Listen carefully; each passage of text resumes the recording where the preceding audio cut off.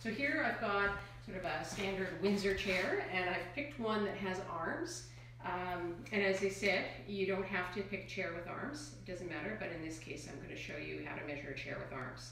So the first thing on our list is the slope of the seat. And you determine the slope of the seat by measuring the height at the front and the height at the back. So I've got 17 inches at the front, and I've got 16 and a half inches at the back. That's half an inch, so there's a ½ inch slope. Then I've got the width, and you'll notice that I've written in width at the front and width at the back. For your chair, those two dimensions might be the same or they might be different. So you can see with this chair, it's a little bit difficult to sort of measure it very precisely, but that's okay. We're just going to get as close as we can. So the width at the front, now we're always thinking about functional measurements, okay? So the width here is 19 and a half, but I have to fit in between these two spindles. So in fact, what's really critical for me to understand is the width between these two spindles, okay? So I'm going to say that looks like it's 16 and a half at the front. And then at the back here, it's pretty close to the same. It's a little bit narrower, maybe about 15. Okay, all right. So from there to there at the front, and I'm kind of approximating from there to there. All right. Now, the next measurement I want to take is the functional depth. And again, we can see that the depth of this seat, you know, if we look at the very back to the very front, that's 17 and a half inches. But we're never going to be able to sit back there. We're always going to be stopped by these spindles. So I want to measure from the front of the spindles to the front of the seat, and that's 16 inches. So now we're going to move on to the armrests, all right? And I'm going to measure the height above the seat, and it's 8 inches. And it looks to be consistent.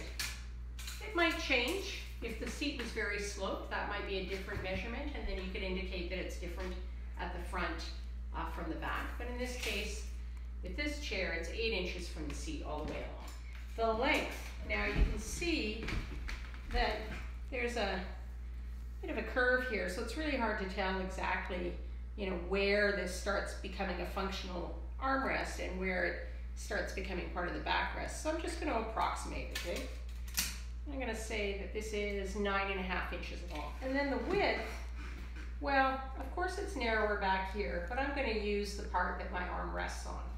Okay, so when I sit on this chair, I've got a nice flat surface here, and this is about 2 1/8 of an inch wide. Okay, now let's move to the back. Height from the floor to the top of the back, that's fairly straightforward. Okay, so I've got that at 37 and a half. Height from the top of the seat to the top of the back. Now we could calculate this from other measurements, but we're just going to go ahead and measure it anyway.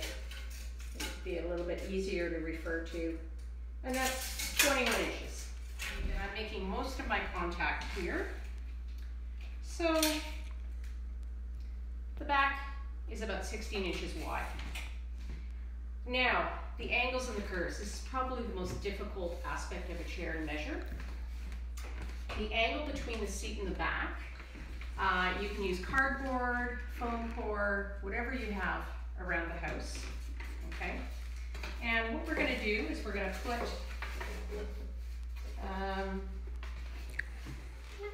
this piece against the backrest.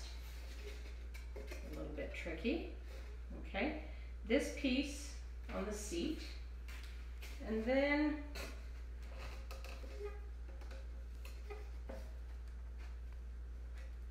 I'm going to put a pencil mark here, all right? And that way if these fall apart, it doesn't matter.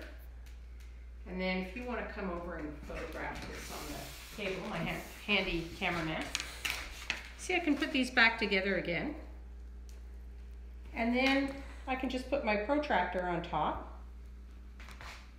And this is telling me that it's 97 degrees. Now, is the backrest curved? All right, well, we can see it is, and again, if you remember when I sat in the chair, I could tell that I was only making contact with the spindles. We can see that the curve is going like that, and we don't have a center spindle here, so we're going to assume maybe it's a little bit more than what we've got here, but it's about a 3/4 inch deflection. Okay, somewhere in there. Is the seat curved? Well, we can see that it is. Lots of chair seats aren't curved, but again, we're going to do the same thing. We're going to hold our straight edge, and we're going to measure, and it looks to me like we've got a deflection of about 3/8 of an inch. Okay, and the very last category is there lumbar support? And we can see that there isn't. And most chairs really don't have a pronounced lumbar support. You'll find that in task chairs, but really not many other chairs will have that. If your chair does have lumbar support for some reason, just you'll see where the bulge is. You can just measure up and determine where that lumbar support is. But if your chair does not have lumbar support, then just leave that blank. So finally, what we want to do is we want to sit in the chair to determine whether it's comfortable. Okay? And when you do this, you might want to close your eyes, and you want to think of a few things. You want to think of how your feet meet the floor. You want to think of the pressure on your sit bones. You want to think about where the chair makes contact with your back. Is it hitting your spine? Is it digging into your shoulder blades? How comfortable are the armrests? Are your elbows up? Okay. Is it too low or is it too high? Does it move your shoulders up? Okay. And then just see if you can feel that slope to the seat. Does the seat feel like it's level? Does it feel like you're angled back slightly? Does it feel like you're in a comfortable position